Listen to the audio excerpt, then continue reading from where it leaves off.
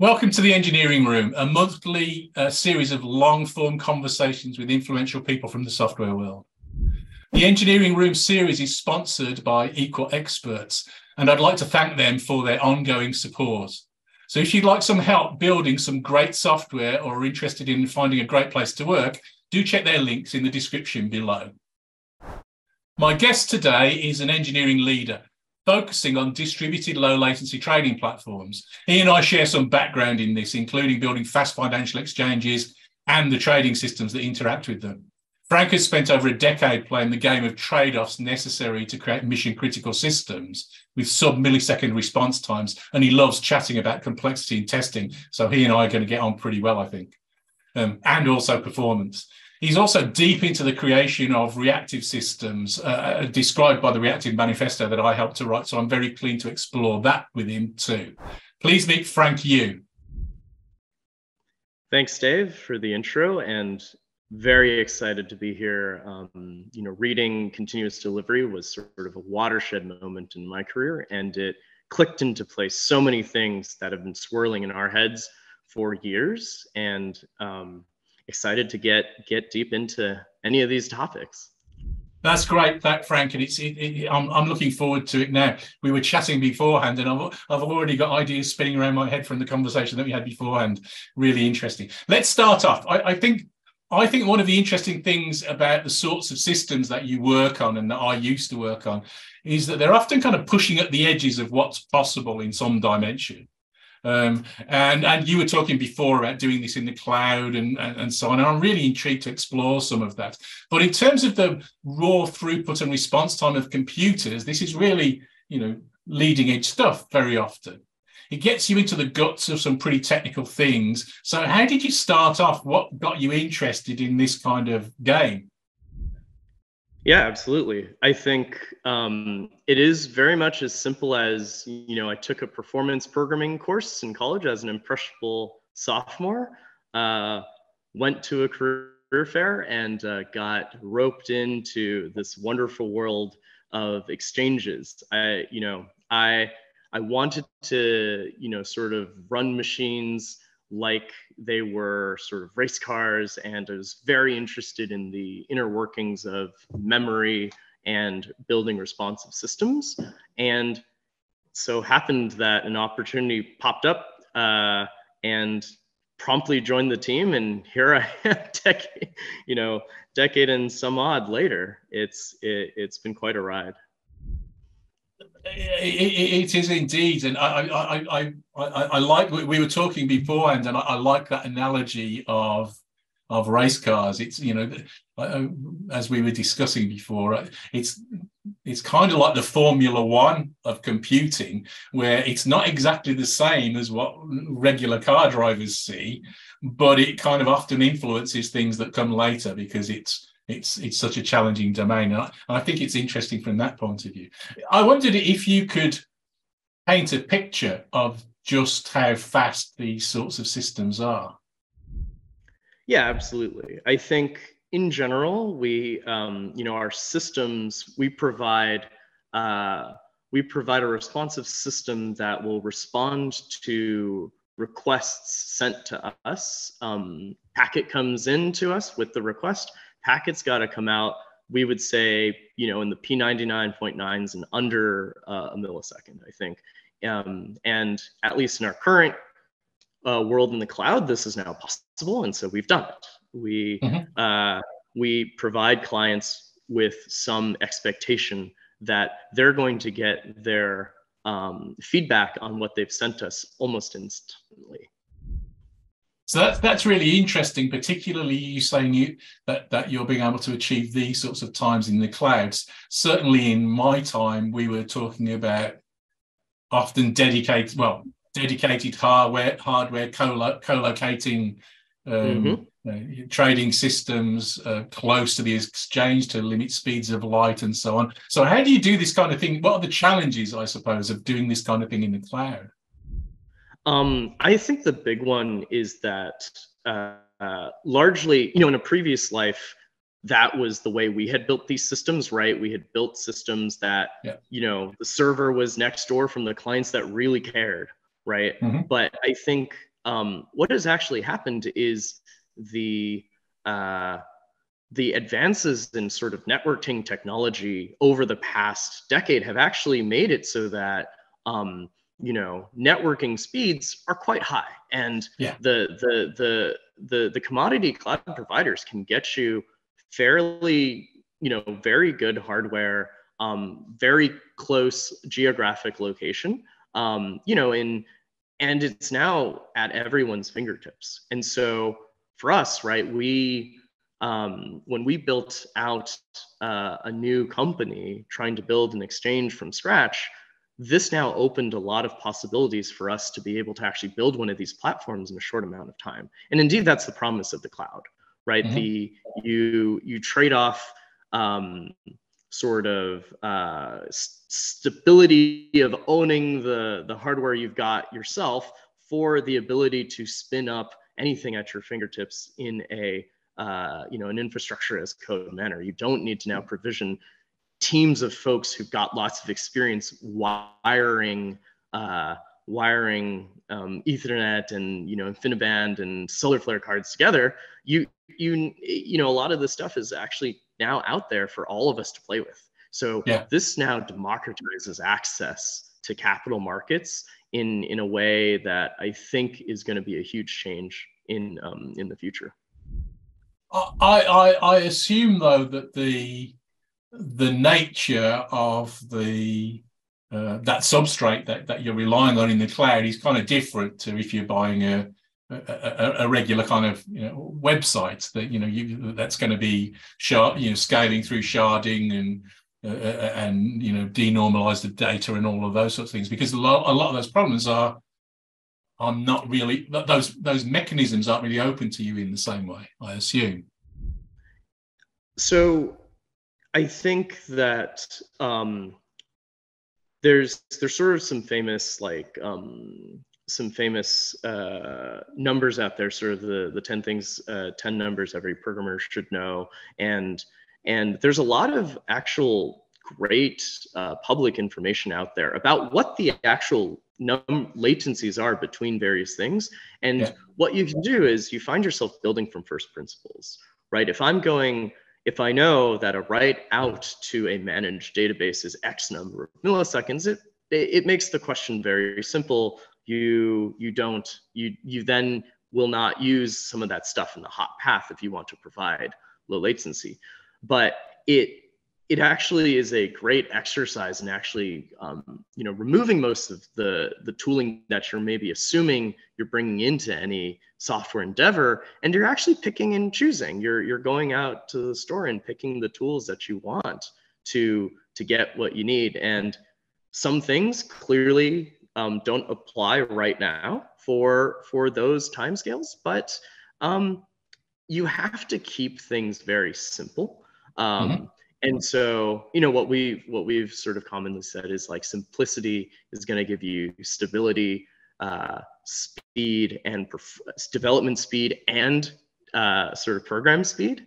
And so you're piecing together you're composing together little technologies and concepts, and actually making very simple systems that you then productionize and harden, using all of the principles that you've developed building sort of web scale systems in the cloud, right? So it's definitely a fun intellectual exercise here, but it is very much a back to basics thing. It's not quite in that there's respect, no arcane stuff out there. Yeah, and in that respect, I guess it's really the same game. It's just that somebody else is doing the provisioning of those environments for you and so on, but you're still looking to have those numbers in your head and figure out the optimizations and your choices where you can afford to be a little bit slower for some value and where not.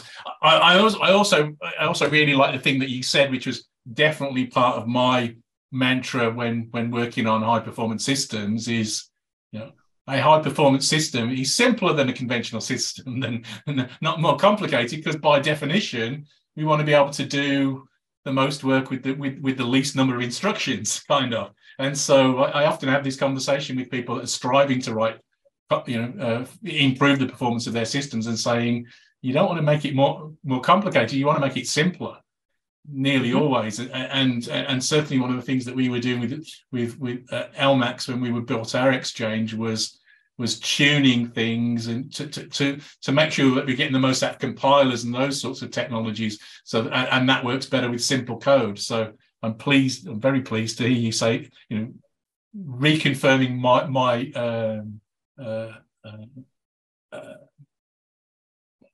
reconfirming my prejudices, I suppose. Yeah, I think a big piece in sort of the software world is, there's all in sundry awesome, great technologies that are all really fun. And indeed, a lot of those technologies are near and dear to my heart. It's the way that they're implemented. It's all very interesting, and you want to sort of build up this huge tool chest of a lot of things. But I think when you're going at the edges, you've got to strip away most things and really focus on what is necessary. And so less is definitely more when it comes to ultra low latency, for sure. Yes. Remove as many things as you can. Yeah. And the idea of kind of the time budget and having some understanding of the cost of your choices. I can remember, us discussing, how many microseconds it took a packet to get from the wire across the network card and into the stack and all of those sorts of things, and working those things out. So at least we knew what the theoretical limits were that we had to play within, and what we knew had some model of what was possible. Mm-hmm. And even when you're latency sensitive, there's sort of two axes here, right? There's sort of the end-to-end latency of a system, but there's also sort of throughput. And most, I think we all have to solve throughput problems, and it's a whole axis of optimizations and architectural trade-offs you can make. Latency is another axis, and it's fairly orthogonal sometimes. Sometimes maybe I would say if we do a good job separating concerns, it's orthogonal to throughput. But even in non-sub-millisecond worlds, latency is important. Responsiveness of UIs and how long a user needs to wait for things is a fundamental piece of people's experience, right? Like, how much time do we spend waiting for web pages to load? And all of those considerations are fundamentally message workflows. This thing takes X long, it goes over here. What is the bottleneck? These concepts do apply back from, the folks pushing the boundary on this, but it flows back to the sort of work that we all do to make, users' lives better. Yeah. It's while we were having a conversation before this, we were kind of talking about what we talk about. One of the things that you said in some of the information that you sent me, that was, many trading systems are fundamentally message driven due to latency sensitivity. I often hear people saying that they that haven't worked in high performance being suspicious of messaging in particular and asynchrony because they assume it's going to be slower. Can you explain why the link between those ideas?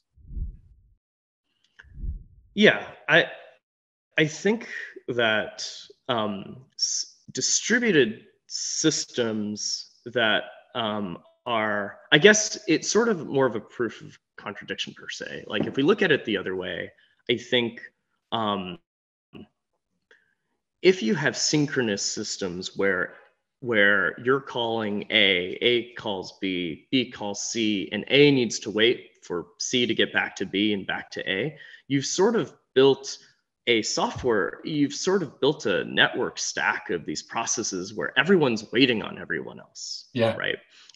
So I think conceptually, when we're able to stream requests in and not have to wait for any individual response to get back, the system is able to flow and be fluid like water. Requests can sort of flow through a system, and the bottleneck is then the actual pipes and not the orchestration that the sort of the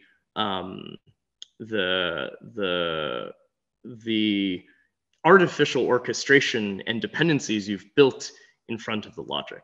So synchronous distributed systems, generally, I think you're adding a lot of complexity to have that synchronous nature.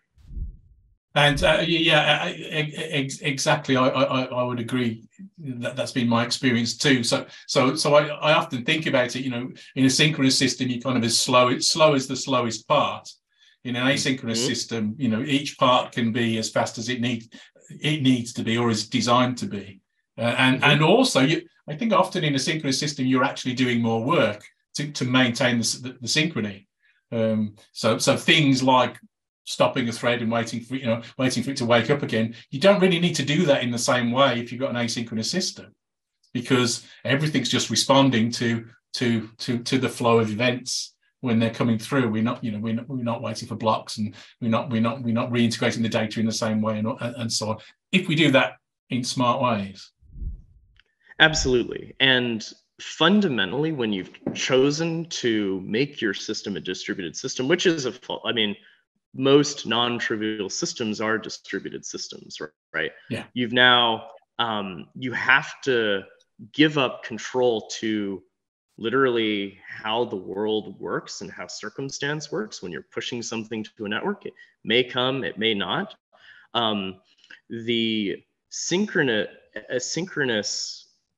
When you are synchronous, you're trying to take that non-distributed world that is very simple and idealized and apply it to the very messy space that is the real world, which is fundamentally asynchronous. So naturally, you're going to have strange things come up in your edge cases. I think it's easy to go 0 to 80% when you're building a synchronous system, but asynchrony should make it easier for you to think about the cases that get you from 80% to 100. Yes, that's interesting that you would use the word easier, because that's one of the things that I've kind of thought of as one of my several heresies, was that I think asynchronous systems are easier. I think that certainly when you're talking about distributed systems, that's true. I think, they often don't seem like that to people, and I've had debates with people, even people who are used to doing event-based systems and so on, and say, "Oh no, it's still not easier." But I'm not quite sure that I buy that. But it seems easier to me, so I'm interested in exploring that. Do you think that they're easier overall, or is it that point of it's easier up to the 80%, and then after that to do the synchronous thing, and then after that it's easier, or is it? Is easy just a matter of us acclimatizing to the complexity of doing asynchrony? I'm not quite sure I know anymore. Fair enough. I mean, I will say here that within a given system, right, you do pay when you go, let's say not synchronous, because asynchronous, so when you go for a sort of a not synchronous world, keeping determinism is a lot more difficult, and fundamentally humans kind of have one thread of existence, right? Like we sort of view things kind of in that single thread nature. So I would say, indeed, if I had a non-distributed system, if I had a single system, you want everything to be serialized and in one sort of one line of history, as it were. Because when you have to deal with all the possible interleavings of events, it is more difficult.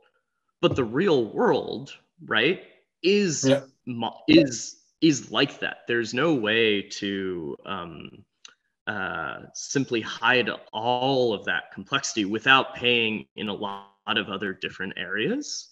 And so when you go from a single system to a distributed system, then fundamentally your flows have to become not synchronous.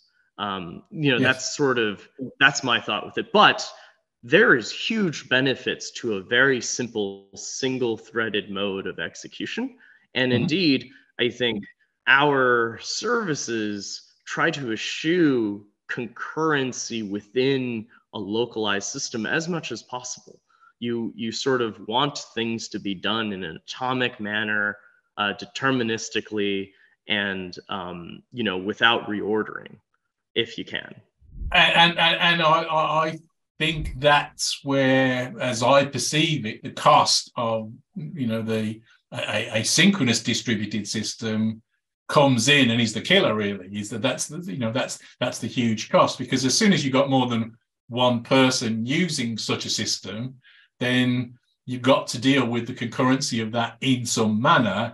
And with asynchronous systems, that's a much easier problem to solve, it seems to me, given the constraints that you put on it that you just described. But if we sort of put something down and say, is it easier or not? I mean, absolutely. If I build the entire distributed system, it's clearly easier to build a non-distributed. Or rather, it is easier for me to build a non-distributed system than a distributed system. And it would be easier for me to build a non-distributed system as a single serialized thread of existence, because that is how I experience the world. Yeah. Right. This is a bit philosophical. It's probably not where we should be going in on a tech conversation. But I wonder whether that's a matter of the way in which we learn to write and think about systems, or whether it's something fundamental to us. Because it doesn't surprise me that while I'm talking to you, you're thinking about other things. It doesn't surprise me that, while we're having this conversation, other things are going on in the world. So we're kind of adapted to that and not at the same time. I take what you're saying in terms of thinking about things more linearly. But as you've pointed out several times, it is the nature of the world that that's not the case. Other stuff's going on all of the time. Absolutely. It's an interesting problem. So we're kind of touching on the edges of reactive systems now, really. So I mentioned in the intro that I after working on the LMAX system, I was called in to help write something called the Reactive Manifesto, which talked about this style of systems that we were building that were based on asynchronous messaging, the kind of thing, and using that to an advantage. You had some really nice ways of calling out some of the properties of systems like those, talking about the separation of accidental and essential complexity and those sorts of design level things. I wondered if you could just talk a little bit about your experience of applying those kinds of techniques to building the kinds of systems that you do. Yeah, absolutely. I mean, I think that, it's sort of similar to the continuous delivery break. I think the reactive manifesto sort of clicks a lot of things into place, practices and considerations that seem sort of second nature to someone in sort of the high performance space, right? It's sort of, oh yeah, that makes sense. Systems should be responsive, right? Like, absolutely, systems should be elastic, systems should be resilient in the face of failure, right? I think the pattern, I think that there have been a lot of words spilled on patterns to build chains and webs of reactive systems, message passing system, and event-based systems.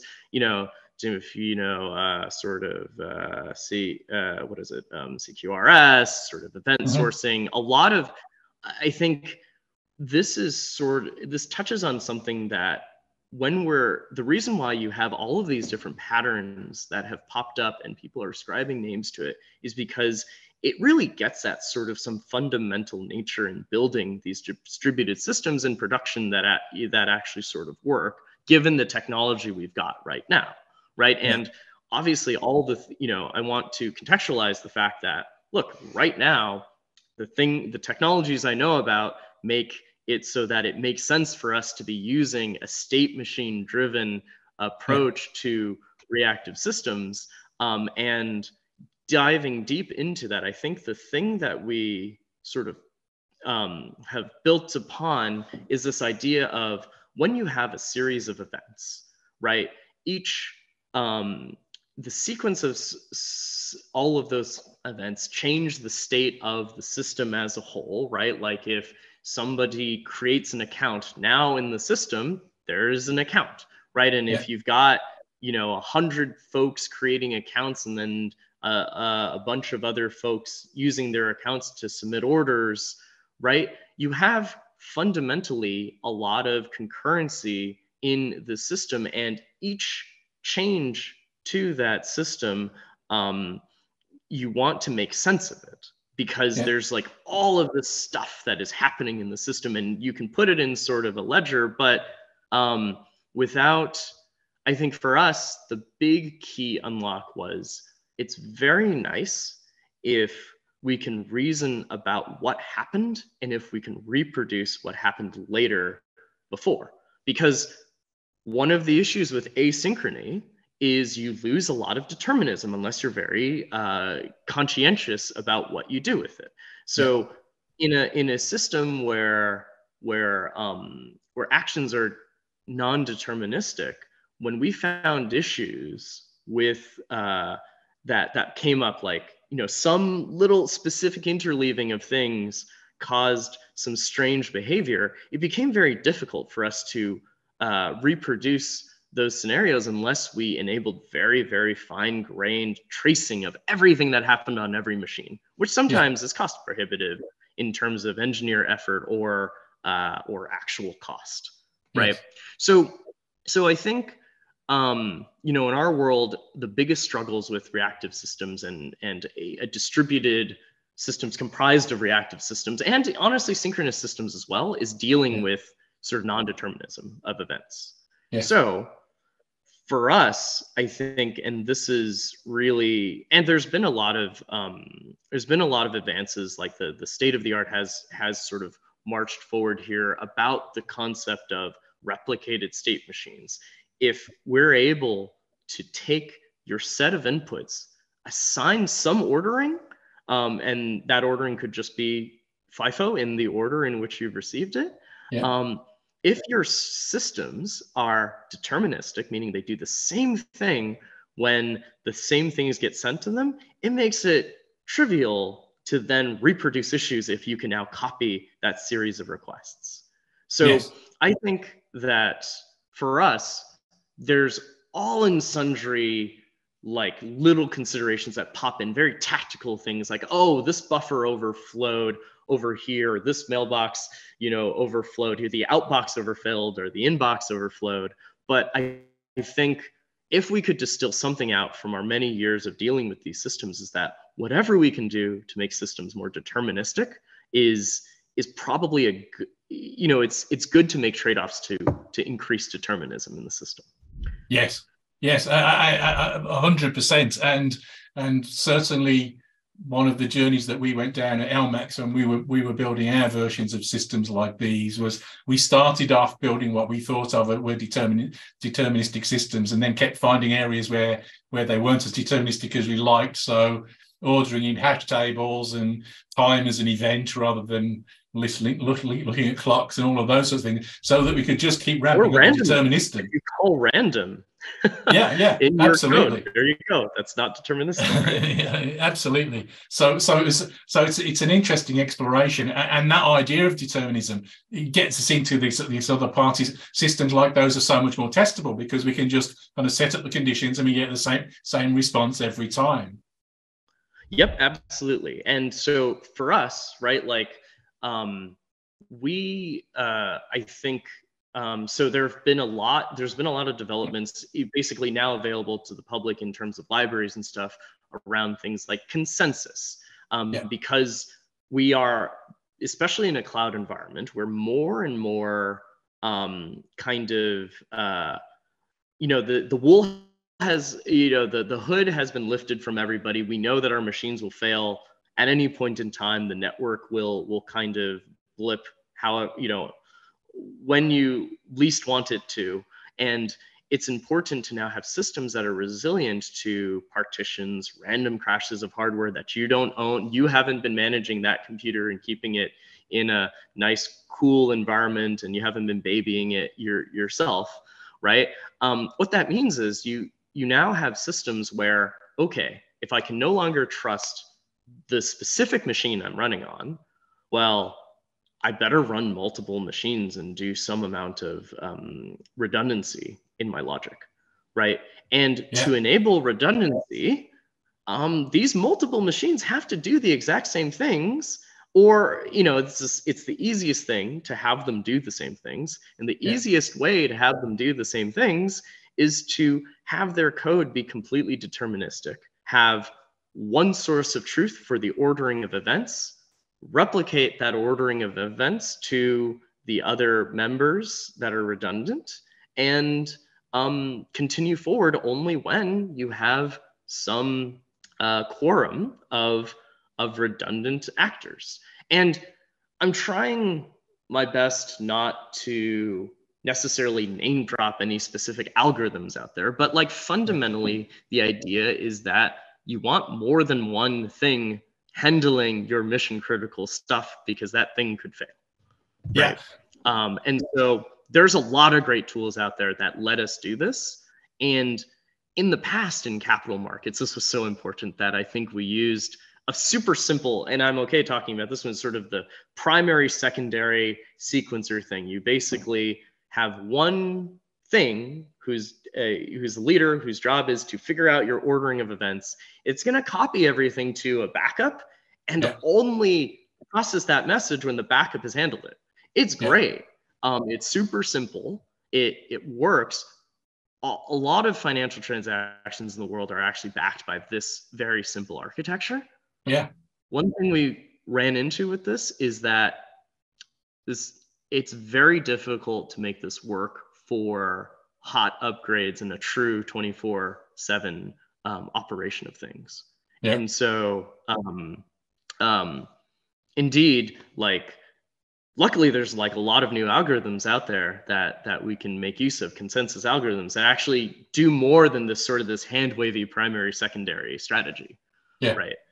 Because, you know, I think naively we would come up with like multiple folks there wasn't a lot of actually LMAX did so much to increase communication within the capital markets world, people working on financial systems, but there wasn't a lot of communication across because everyone was very secretive back then. But folks were kind of spontaneously implementing the same sort of hand wavy primary secondary sequencer solution everywhere. Right. And so this is a time where the folks who are pushing the boundaries on performance are actually coming back and seeing there's so many great practices in sort of the web space and the cloud space, because in the web and the cloud, you're fundamentally dealing with hardware that may go away at any time. And so you can now bring a lot more rigor into capital markets from the cloud space. And that's fantastic. And the reverse is these sorts of ideas that you're innovating in your kind of space can start leaking out and changing the way that we do web scale computing too. So I was talking to somebody recently who's working on a fantastic sounding open source project to build actor-based reactive style systems, build the infrastructure to do those sorts of things. So sort of stateful serverless for the web. So it's not going to be high performance, but it's going to get a lot of these other valuable properties of separating accidental complexity from essential complexity and getting more deterministic systems and making that available for people building web systems. So I'm very excited to look into that myself and to understand more about it. But this sort of crossover, I think, is interesting stuff, and certainly something that really interests me, and I think would be a good step forward for on a web style computing. And I would say that for us, the things we do and the designs we make are very much, even the design of the process and the choosing of how you orchestrate things and how you're organizing the data, it's all highly manual right now. It's very I'm deciding that, okay, this set of events is here. It is being replicated in a cluster. Here is what comes out. Here is what comes in. And I think what happens when the community takes a hold of a concept is a lot of that becomes abstracted and automated, where now Yes. I can spin up 6 of these things and I just know they're going to work. They're backed by consensus. Yeah. And I would say that the thing we've done, at least recently, is go deeper with this strategy, which is take the sequence of requests. As long as you have a deterministic transformation of your requests to outcoming events, then there's no reason to actually buffer and send out events and disseminate events everywhere. You can simply disseminate your single event log of everything, or your single request log. And so one thing we're doing is actually taking sort of event sourcing and maybe actually turning it into something like command sourcing with deterministic execution. Right. That's really interesting because that's something that I think I've seen, but in a kind of an informal way. So in the LMAX infrastructure, we kept the logs at certain points in the systems and allowed other parts of the conversation just to be replayed. So events would be generated in response to those things. I hadn't kind of formalized it in terms of thinking of those in terms of the requests or the commands that were being issued, but fundamentally that we saw the same thing. I think it's interesting. Absolutely. And for us, it was very much an economic reason why we actually went this way. One thing about command sourcing and commands and events, or requests and events, right? Like, please create an account for me. Please submit an order. Please cancel all of my orders. Those are 3 requests, right? The first one does, let's say, one thing of change. The second one does one thing of change. The third one, cancel everything. Just get rid of all of it, please. It can cause n things of change. You can have events that come out of a system in response to a request. Sometimes it's difficult to know how much output and how much bandwidth a request is going to cause into your distributed system. So we were finding out that events tend to be bigger than requests, because fundamentally what a system does is it takes a request, contextualizes it with its existing state, combines the two, and out comes an event, right? Like, okay, buy an apple. Well, the system needs to know what an apple is. The system needs to know that you can buy one. So the system already knows that. You've only sent in buy one apple, like 3 pieces of data. And out comes an event that says Dave, which is now 4, another piece of data, so that's 4 pieces of data, buys an apple from Todd. So that's 5 pieces of data that's come out. So what is, I think this is a extension of basically consensus. If you have a deterministic system, you can have your consensus as your kernel, basically the initial cluster, your primary, secondary, whatever, at the middle. And if you've stamped that log is very solid and replicated, and you're willing to stand behind it, you can now pass that log everywhere, and it'll actually be less jittery. So we all talk about sort of P99 latency, but we never talk about what is your P99 network utilization. It's kind of this strange concept, but when we were dealing with sort of network egress costs and what happens when crazy events happen that might cause thousands of events that happen, how do we just make all of that network cost go away? And so we came up with the idea of taking this request log, passing it everywhere, right? And using other systems to read from it.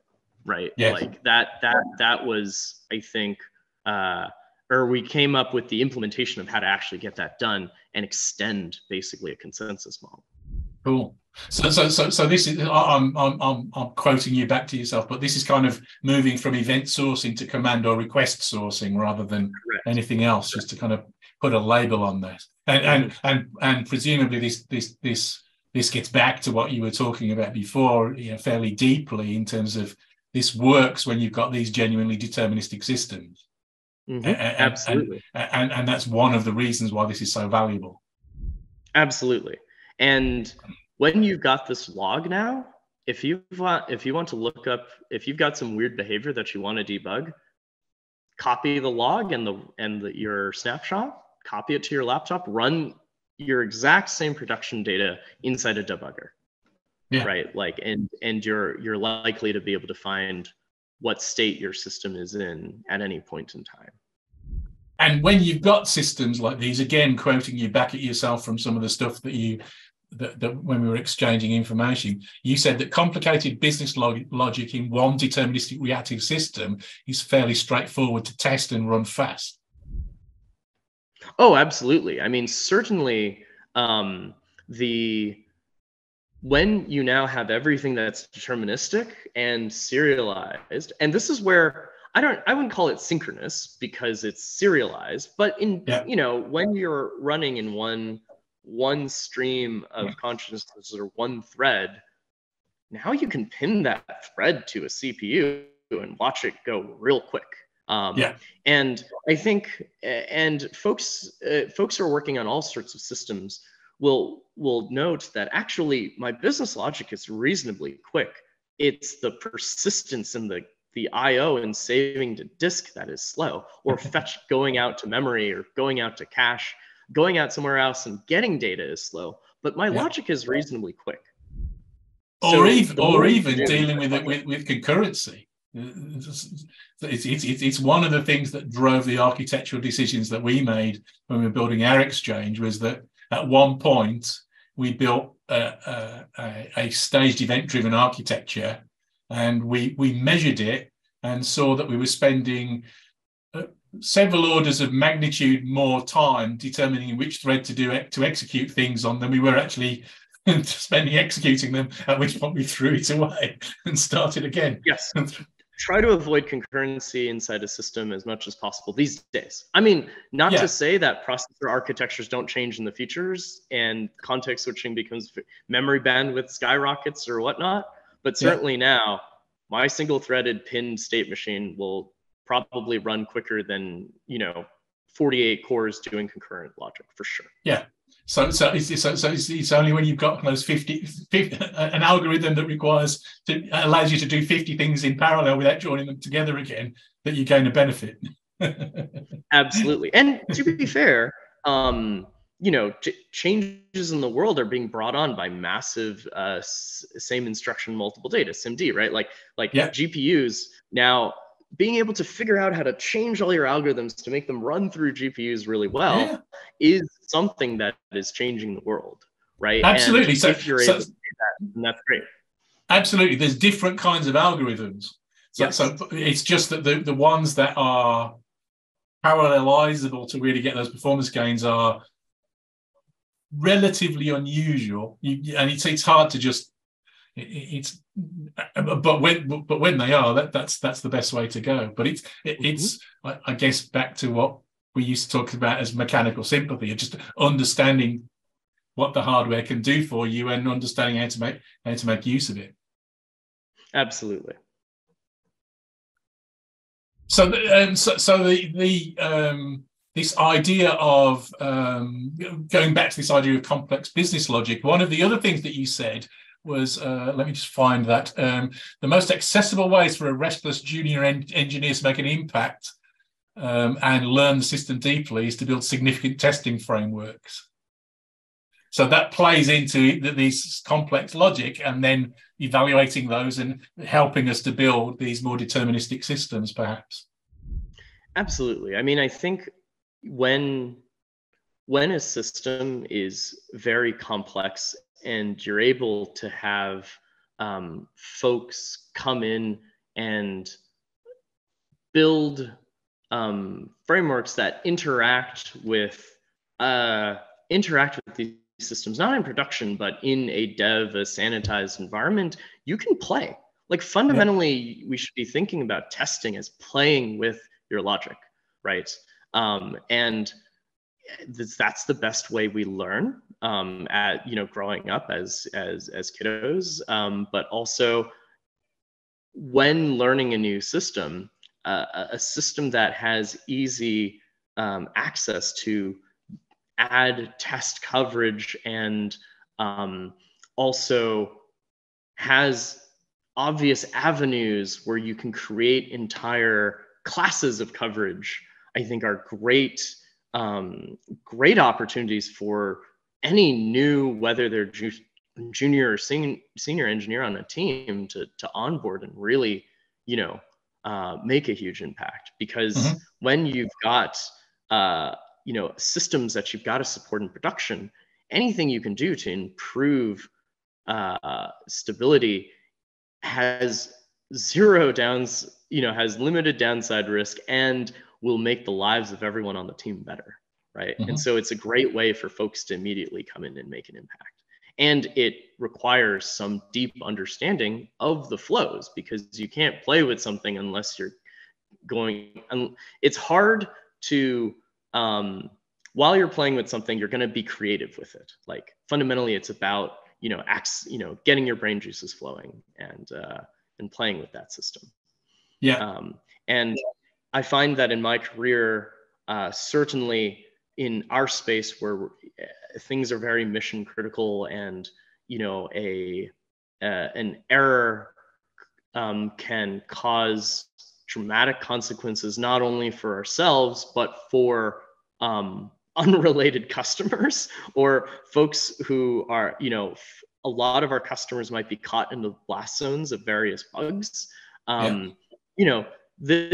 This is a place where the testability of the system is very important. And when you've got that, then folks can come in, build coverage, design new systems, have fun with do some astronaut architecture on new test frameworks. It's quite interesting, even if that stuff does not have to occupy production hardware, right? Yeah. So and make change with so much more confidence because of the determinism of the system. Absolutely. One thing we find, and this is where sort of actually the not synchronous versus synchronous thing comes into play, coming back into that.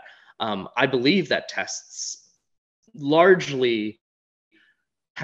that test functionality should be synchronous. They should be at least serialized and threaded. You should not have a lot of non-deterministic event handling in your test specification, because now you've conflated the concerns of dealing with the interleaving of communication with the actual business domain events that are happening in your system. So that's an area where, doing synchronous calls or turning asynchronous responses into synchronous calls, I think is quite valuable. You actually go the other way with tests, right? And so hence my sort of love-hate with not asynchrony and synchrony. It's very much, I think, it's a relationship that's complicated. There's sometimes where it's great and sometimes where it's kind of not great. Yeah. No, I understand what you're saying. It's the thing with testing. I hadn't thought of it exactly that way around before, but it's an interesting perspective in that, you're trying to build these systems, distributed systems that are more deterministic and asynchronous, and then when we're testing them, we don't want that. We want them to tell us now, is it working or not? Absolutely. we want the answer in the test. Yeah. And I think one thing you can do, right, when you've decoupled the execution of your test with the specification of the business functionality, is that you actually can write tests that test multiple layers of your system. So the same test Here, I'll give a very specific example. Like our mission critical logic is sitting in, say, our monolith, right? And that monolith has a sequenced request log or whatever. That's all great. I can write a test that talks about the various business things I'm doing, implements the monolith's API as all the clients in the world, and tests the monolith that way. I think that's kind of what your normal sort of black box testing would be. Mm-hmm. When I now want to test my distributed system, in production, I don't simply have a monolith that's housing all my logic naked open to the internet. I have a gateway layer I have a layer of services that might handle client communication or internet communication, whether that's HTTP servers, load balancers, or whatever, right? Once I've added that layer, my same test case, my same test case, create an account, buy an apple, eat the apple, recycle the core or something like that, recycle the container or whatnot, that test case does not change. But the implementation then goes from maybe executing message passing to the monolith and becomes executing HTTP calls, sending messages over some, enterprise bus, doing something else to talk to the system. But your one test case now tests all of the functionality of your inner core logic and your communication layer, which all of it needs to be fairly well tested, right? And then finally, there's nothing stopping you from running it against a deployed stack, that same test case. Yeah, exactly. And we saw exactly the same thing with our system and did the same thing. So you end up with these more abstract acceptance tests that evaluate from the business perspective, really. And that's another one of the values of this separation of the essential and accidental complexities of the system. Yeah, absolutely. And you find that the implementation, the guts and the bits parts of some of these, how do you turn something very abstract into something very concrete? That the implementation of that framework ends up being sort of a fun engineering challenge. And you can get into, why don't I checksum the state of all of my services for every message that comes in? Why not? Right, on my tests, right? You can do quite some amazing things with even a live persistent layer on, underneath your test cases. It's and that's important, I think. One of the things that we did sort of late in my time at LMAX was that we had a fairly large suite of different trading tests for acceptance tests that we're testing through the whole system.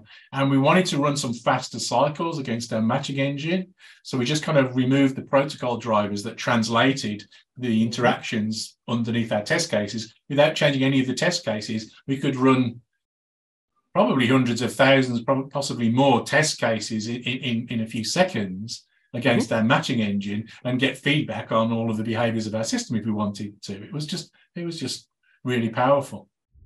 Absolutely. And if you wanted to simulate a hot deploy, you could write a harness that for every request that comes into system, crash the system and have it come back from persistence. Yes. And I think one of the things when we were talking, this was going through my head when we were talking about the determinism of the system and the log and all of those sorts of things. One of the things that I think that people often miss with these sorts of systems is that, or at least the counterexample of systems that aren't like these, is the lossiness. So after, if you're talking about building a system and writing some stuff to a database, and then you close the system down, you've lost the story of how all of that data got there. And so unless you built that into the application to kind of capture some sort of time series of the history of change, that's all gone. Whereas with these sorts of systems, it's a lossless system. We keep the log of changes, the commands and requests that come in. All of the information is there so that we can recreate that picture in whatever form that we want, and it's going to be correct. It's going to be reproducible from scratch if we have the log all of the way.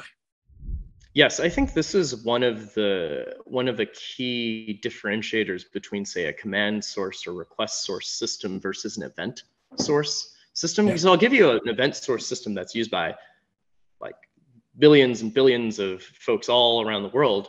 And that's if you take the Postgres write-ahead log or any database's write-ahead log, there's your events. That's the full set of changes that come out of the system after you execute some query, right? Yeah. And now presume you built an application that streamed the wall, right? The write-ahead log. And I just looked at all the changes and change data capture, you do this. But how do I predict what the throughput of that? What if someone goes in and says, delete from orders, period? Mm-hmm. That one command is going to come in and then spit out possibly hundreds of thousands of write-ahead log entries and explode your system, when all someone did was maybe accidentally typed drop table or do whatever, right? So the difference is so with event sourcing, you're kind of reading the changes after they've happened. And you can't reject, by the way, you can't reject a write-ahead log event. You can't reject an event. You can't say, no, I don't like that this event happened. What you can do with requests is you can say, no, I don't like this request. I don't want to deal with this right now. You can validate requests. It is difficult to validate events. So if instead of having your system simply stream the write-ahead log, if your system was able to very quickly replay the sequence of SQL requests. Now Postgres may not be tuned for something like this, but if you actually had the exact ordering of SQL requests with no concurrency, then I could replay the state of any given database at any point in time. And if I have a logic error, I'd be able to reproduce it. So that's kind of a sort of a relational look into some of the systems that we're running, right? We have the ability to take our sequences of queries to our persistence infrastructure and pull it out, inspect it, rerun it on our laptops with more debugging lines attached, rerun it here, rerun it there, try it on different hardware, do whatever we want, right? And that's I think incredibly powerful, and is, I believe, that's I think one way where I think pushing reactive systems a little more, like really just driving, relying on deterministic execution to do more for us. Yes, and certainly there were cases in our use of it where we literally took logs from production and replayed the sequence of events to be able to debug a problem, and got exactly this. We got the exchange into precisely the same state it was in production when things went wrong. So that's a very, very powerful idea. Absolutely. And it all backs down to this lossless communication and determinism in the system. Absolutely. Yep. So one of the things that you also said was about decoupling code changes from behavior changes as part of this, which is a lot about what this does really, because we're kind of essentially recording the instructions, the conversation, I suppose, at some level, and that allows us to do this kind of decoupling. Yeah, absolutely. I think when you're running in a system like this, where you're saying, I have such confidence in the fact that my code is deterministic, I can now replicate compute instead of just replicating data. And it's a spectrum. You can go really deep into replicating compute, where I just rerun my core logic everywhere, literally everywhere, or maybe you do some buffering, at some midpoint or some shared nodes. But if you're replicating compute, then compute has to actually replicate. It's gotta stay the same. So we talk about append-only data, right? And that's great. You can't modify data that came before and all that. It always looks the same when you read it from message 0 to 10, right? With your code, as the one constant about code is that it is changing, right? The whole point of continuous delivery and just adding new features is we're constantly changing the behavior of our systems. Yes. That said, as you change the behavior of the system, and that code is reading requests from the past, your new code must do the exact same thing as the code in the past. So Yes. I think this is probably the area where you need to apply the most craft in kind of relying on deterministic execution, which is making sure the system's actually deterministic in the face of your code changes. But what we do is, okay, if I've changed a bit of code, even if I've deployed it, I've flagged that that change in behavior behind a flag, basically. Yes. And that flag is not set by a configuration file read on the server. That config flag is passed directly into the request log through your admin interface. So when I do a deploy, I expect nothing to change at all in the behavior of my system. And one thing that now, how do you test this? We can talk about that, a little later. But what it gives me is, if I am confident that when I change code, nothing actually changes for customers, I'm able to change code whenever I want, deploy it whenever I want, assuming that my failovers, I think in a non 24/7 world, you can do that because there's downtime. But in a 24/7 world, you have to think about customer, the cost of deployment is impacts to customers via failover. But in general, that is kind of the essence of something like a continuous delivery, where you're actually, as soon as your code gets in, if you're confident it doesn't break stuff, push it in and push it all the way out to prod. You've got one branch, one trunk, and you get rapid feedback as soon as you turn the flag on. Let's talk a little bit about that 24/7 thing, because that's certainly challenging. It was one of the problems that we never tackled at LMAX, and I was always interested in doing so because because it's a hard problem. So how do you cope with the balance, the competing tensions between these very high performance, very low latency systems and 24/7 operation? My answer is more that this is fairly circumstantial. It's that now the technology exists where we can do these. So now the technology exists where failovers from a leader to a follower can happen on the order of, milliseconds or seconds at the most. And if your service interruption is indeed that limited, you can do some tactical things like buffering like keeping track of some requests that you absolutely should deliver, and dropping the stuff that maybe is more transient in nature. And that does require an engineer and architect to know, and then someone designing a solution to know about the domain and understand where slack can happen in the system.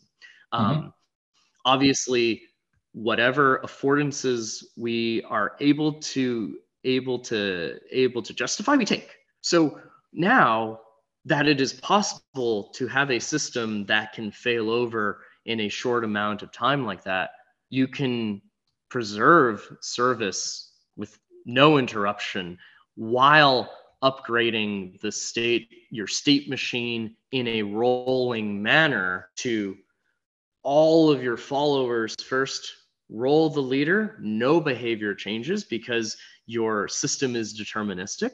Once you're confident that all your code has been rolled out, then enable the behavior change, and that behavior change actually gets turned on for customers in the span of a few microseconds, right? So I think if we're able to decouple code delivery with code behavior as it is live in production, it is one thing you absolutely need to do this 24/7 command sourced system.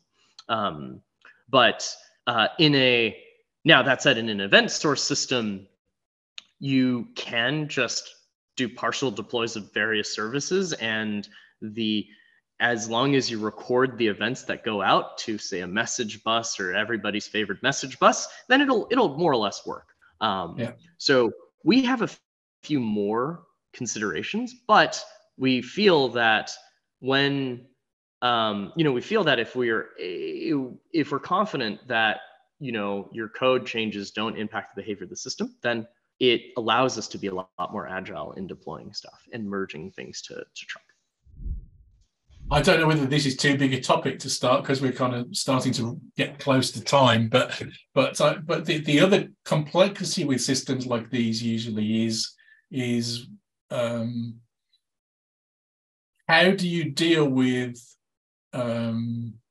changes in the structure of messages as over time, as you learn new things and the messages you might want to change them? How do you cope with those sorts of things, or changing in the logic in the way that it handles the messages, to be able to deal with, those sorts of points? Absolutely. So what we're talking about is sort of how does our API evolve and new fields come into the system without necessarily breaking backwards compatibility and not even, I think our form of backwards compatibility is a lot more strict in that it has to be exactly the same, not simply, it has to be exactly the same and not simply, it should still work, maybe in a degraded fashion, right? And so the way we think about it is the pattern of append-only data is pretty reasonable, right? Like, code or data, you only do inserts, you don't do updates, you don't delete the stuff except maybe at the top, which is important when we talk about printing. But with code is data, right? Like that's the thing, that's sort of the big that's the big insight that we learn in school or whatnot, that code is data as well. You can have append-only code, right? You can keep code that does the exact same thing as before, given some state of the system. So if I have a sequence of changes to the behavior, all flagged by even a Boolean, it's like, okay, and the extreme example is this. Let's say there was a bug that, say, didn't crash the system, but it didn't do what I wanted, right? I go and make a fix to the bug, and I flag my fix behind with the flag bug fix 1, right? After I deploy it to the system, when that system is replaying logs from before I enabled the flag, it better do the buggy behavior, because you don't change history, right? Like, otherwise that's like saying, that's like breaking TCP or something like that if you do that. So any new change to a message, anything like that, the handling of that data is actually flagged behind a behavior flag that says, all right, before this flag is on and I receive a message with a new field, that field is invisible to me. I'm going to do exactly the same thing I did before the flag was added. And when I add a new message, a completely new message, I'm going to ignore that message completely if I don't understand it, or do the default I don't understand the message error. Right. So until I say, all right, let's handle the message and send it through our system, we're not handling any new messages. So this way we can change our API however we want without impacting behavior. Right. And this is absolutely needed to avoid a situation where some of your downstream code base is running newer code and doing different things than the older bit of code. So this, I think, is an area of our own, I wouldn't say that we're doing research on it insofar as we're dogfooding it. Like, I think there are patterns that are going to have to come out of this sort of behavior management in replicated state machines that we'll figure out patterns for, and then we'll be able to give names for practices that we've done. But now it is very much, we do this because of first principles. We have to maintain deterministic execution. And that just to call this out explicitly, so it's plain that's so important on sending the flag through the message, the sequence messaging system, so that Absolutely. it happens at the same time, and he's able to determine those things. So before that sequence of a message, you could have the old version of the message, and then afterwards you have a new version of the message that the code that's switched by the flag can now process. Mm-hmm. And even, I mean, nothing is stopping a client from sending a new version of the message to the code. Well, you could validate at the front, but if you don't validate, you should accept that new messages could show up in your log, and you've got to ignore them. Yeah. You said during the conversation there was something that you wanted to mention about testing in terms of the flags. Absolutely. So this is actually something, I follow the engineering room a lot. It's a great channel. But I noticed, and the CD channel, there was a thing about approval testing. Yeah. Which is that you take existing, from what I understand, and you can maybe correct me if I'm wrong, but you take sort of a set of logs and you kind of verify that sort of nothing changed after you run your new bit of code on it. Right. Yeah. This is this sort of thing. Now we've put a name to it. So thanks for telling us the name of what this is. We've called it Sentinel, deployment sentinels, or whatever. Like, absolutely, I need to take a checksum of all the output of my system, with new code, given old logs, and it better be exactly the same as my old system, given those same old logs. Right. So it is, that is how you make sure that changes don't change anything. You have to test that changes don't change anything. Yeah. That's a nice idea.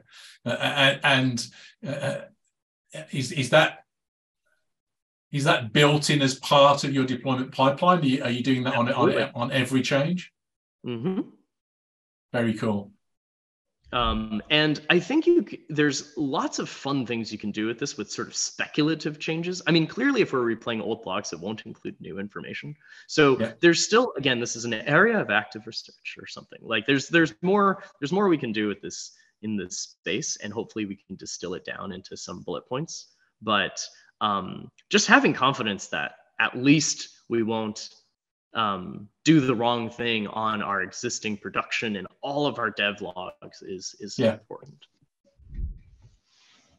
Well, Frank, I've used enough of your time. I'd like to thank you for a fascinating conversation, and it's really interesting. I find it particularly interesting to see the way that you're kind of taking forward some of the ideas that we came up with and doing more with them. That's fantastic.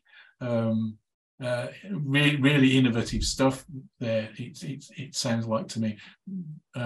Thank you again. I'd like to thank everybody for watching. I hope you've enjoyed the content today, and Frank's really fascinating descriptions of cutting edge reactive systems and high performance systems. And if you enjoyed the content today, hit subscribe, and if you really enjoyed it, hit like as well. Thank you very much. Thanks, Dave.